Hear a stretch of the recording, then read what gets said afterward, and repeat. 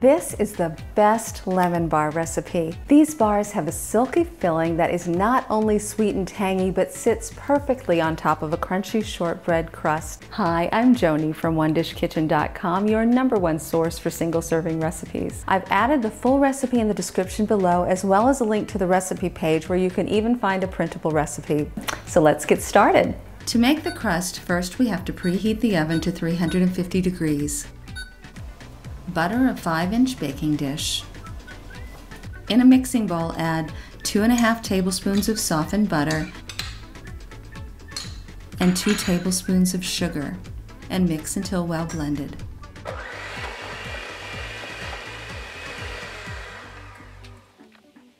Now you will add 1/4 cup of all-purpose flour, 1 tablespoon of cornstarch, 1/8 teaspoon of salt, and mix until combined.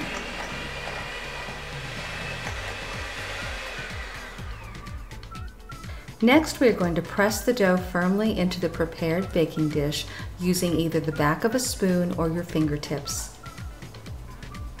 Bake 18 to 20 minutes until your dough appears to be lightly golden. While the crust is baking, you can prepare the lemon filling. In a small bowl, add 1 large egg, 1/2 cup of sugar, 1½ tablespoons of all-purpose flour, and also add 1½ tablespoons of lemon juice. Fresh lemon juice is always the best. Now whisk the ingredients together. Remove the baking pan from the oven. Your dough should look a little more like a crust now and will need to cool off just a bit on the side. After the filling has been mixed, pour the filling over the crust. Now we are going to bake the bars for 15 to 17 minutes.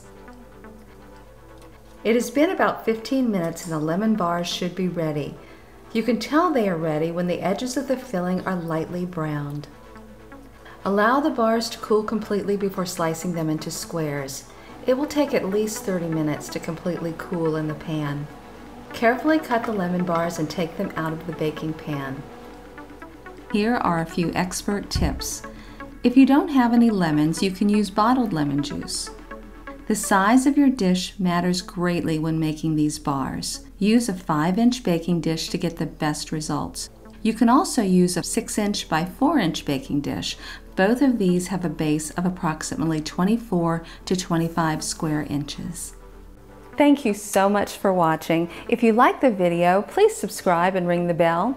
Also, check out the rest of our videos on our channel. You can find hundreds of single-serving recipes just like this one by visiting OneDishKitchen.com. At One Dish Kitchen, cooking for one is all we do. Bye for now.